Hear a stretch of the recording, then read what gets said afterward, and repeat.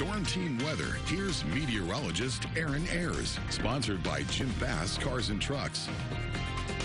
All right, welcome back, everyone. Aaron, how are we looking this week? Well, things are looking nice, but changes are coming for us in our 7-day forecast, which we'll get to in just a minute. But right now in San Angelo, we're sitting at 43 degrees with the south wind at 3 miles per hour. Today, what we saw in the almanac data, we got up to 66 today, our average high right around 73 degrees, so a little bit cooler than where we normally are this time of the year. Our record of 92 set back in 2017. Our low this morning of 38, definitely lower than what we normally see this time of year. So as we go looking at the graph for the last 24 hours here at Mathis Field, temperature-wise coming down into the 40s, starting out in the 40s early this morning, and this graph climbs into the mid-60s for us this afternoon, and we're stair-stepping back down into the low 40s for us as we go into the overnight hours. Current temperatures right now across the state: 42 in Amarillo, 45 in Abilene, 42 in Waco, 43 here in San Angelo. Let's get a little bit tighter here on the Concho Valley and take a look at temperatures across the Concho Valley, many of us in those 40s.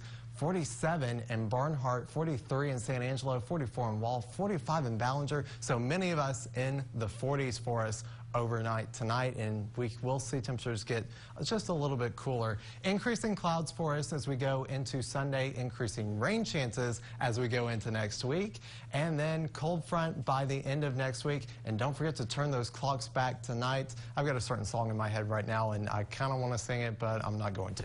So with that, we'll take a look at our water vapor. Increasing water vapor, increasing moisture from the west.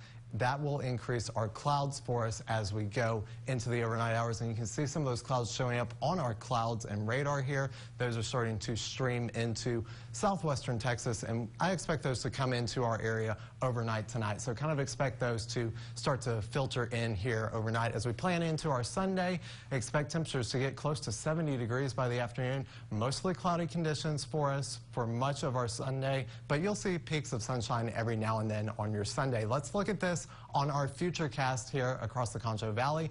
Looking early Sunday morning at 2 a.m., temperatures in the 40s as we roll into Sunday morning at 8 a.m. Some patchy clouds here and there throughout the Concho Valley. Temperatures getting close to 50 degrees for us by 8 a.m. Then we're in the 70s by Sunday afternoon. More clouds possible here in the Concho Valley. And as we roll into Sunday into Monday, more clouds for us by Monday morning at 8:30 in the morning. More clouds, temperatures in the 60s for us as we go into Monday.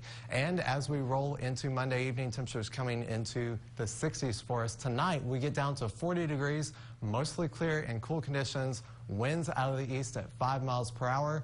And for your Sunday, 70 degrees where we're expected to be by the afternoon hours, mostly cloudy and mild for us. Winds out of the south-southwest at 10 to 15 miles per hour. The next 5 days here in the Concho Valley will look like this, with temperatures close to 70 degrees on Sunday. Don't forget to set those clocks back tonight before you go to bed. Monday looking a little bit warm, partly cloudy. Next cold front comes through on Thursday into Friday. Some rain chances could be possible with that as it comes through. Looking very nice as we go into next weekend. And of course, tonight ends daylight saving time, so don't forget to set those clocks back to 1 a.m. at 2 in the morning if you're up that early. If not, do it before you go to bed. We'll be right back on KSAN News.